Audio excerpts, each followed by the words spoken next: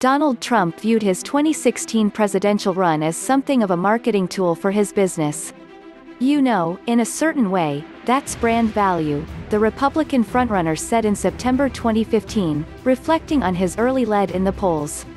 "I don't talk about it. Except, of course, he did talk about it. Not just with Forbes but with his team, including former attorney Michael Cohen. Mr. Trump would often say this campaign was going to be the greatest infomercial in political history," Cohen later testified before Congress. "He never expected to win the primary. He never expected to win the general election. The campaign for him was always a marketing opportunity." Politics indeed proved to be a marketing opportunity for Trump, just not a profitable one.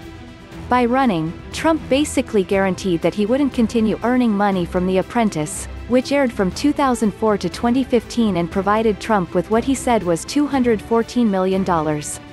In the early days of the 2016 campaign, Trump's product licensing partners distanced themselves after he made controversial comments about Mexican immigrants. Shortly before taking office, Trump abandoned dozens of potential deals.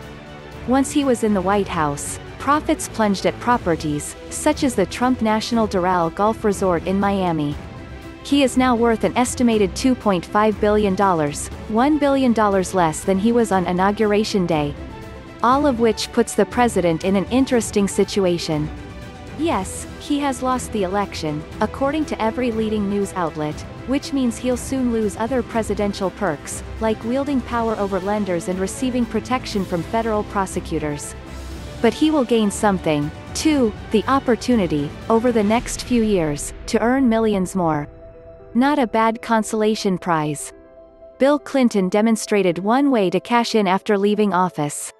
When the 42nd president left the White House in 2001, he was basically broke, owing millions in legal fees. Clinton quickly found a way to make money by giving paid speeches, starting with a $125,000 one to Morgan Stanley on February 5, 2001, just 16 days after he left office. By the end of 2015, Clinton had earned an estimated $106 million from speaking. Trump can clearly attract large crowds. Why not charge them money? Then there are books. Clinton earned an estimated $38 million as an author from 2001 to 2015, penning books including the memoir My Life.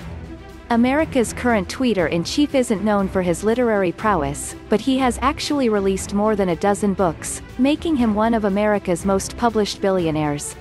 Given all that he has seen in office, Trump should have plenty of fresh material. On television, Trump seems to have virtually endless possibilities. He could theoretically go back to reality TV. Maybe there would be an opportunity to pick political apprentices? Or he could presumably host a news show.